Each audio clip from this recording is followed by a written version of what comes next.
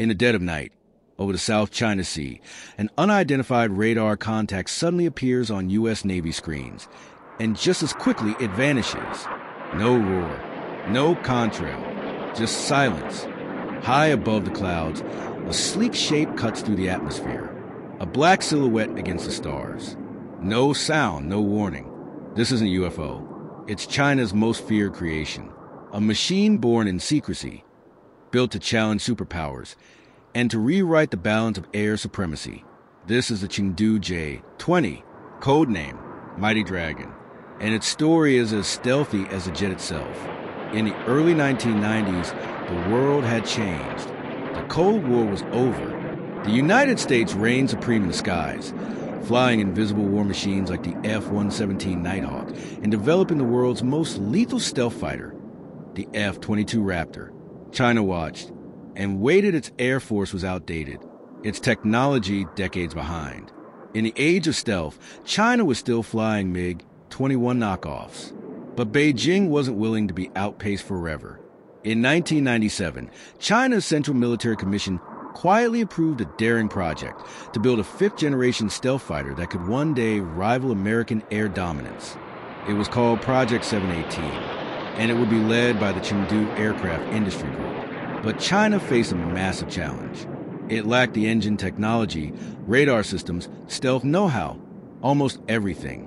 Still, the directive was clear: leapfrog the world or be left behind. So, Chengdu started designing a ghost, and they gave a name that would strike fear, J-20 or simply J-20 from the very beginning. The J-20 was shrouded in shadows. Prototypes were built behind closed doors. Data was strictly compartmentalized. Test flights were conducted in remote regions, under high security. But even more mysterious were the espionage allegations.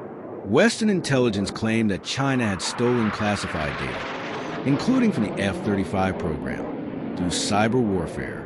Terabytes of sensitive design files reportedly ended up in Chinese hands. Was the J-20 truly China's invention or a Frankenstein of stolen secrets? We may never know. What we do know is that in January 2011, the world got its first glimpse of the dragon, and the timing couldn't have been more dramatic. January 11, 2011. As U.S. Defense Secretary Robert Gates visited Beijing, China sent a bold message. The first prototype of the J-20 lifted off. It wasn't just a test flight. It was a statement: a jet with a wingspan of a bomber, the nose of a raptor, and the twin engines of raw ambition soared into the sky. The message was clear. We're no longer catching up. We're coming for you. The West was stunned. Was China now a true stealth power? Or was it just posturing? Let's break down the beast. The J-20 is a twin-engine, delta-wing stealth fighter designed for long-range missions. Its key features: stealth-optimized shape with canards and faceted surfaces, internal weapon bays to hide missiles from radar electro-optical targeting systems, advanced ASA radar, super cruise capability in future models, side-mounted intake duct for stealth airflow. Its goal: not dogfighting, not just speed, but to penetrate enemy defenses, strike high-value targets, and vanish. And perhaps most importantly, to challenge U.S. air supremacy in Asia. Behind the canopy lies a futuristic interface, digital multifunction displays, integrated helmet systems, and data link sharing give the pilot a god's eye view of the battlefield. The J-20 is built not just to fight solo, but to operate as part of a network force, sharing targeting data with drones, satellites, and other aircraft. This is no ordinary jet. It's the spearhead of China's aerial revolution, but the J-20's origin story has a darker side over the years. Multiple cyber breaches have been traced to Chinese state-sponsored groups. Among the targets, Lockheed Martin, Northrop Grumman, Boeing the Gold to siphon stealth design secrets. In fact, when images of the J-20 were compared to the F-22 and F-35, experts noticed alarming similarities. Coincidence or cold-blooded engineering theft? Either way, the result was clear.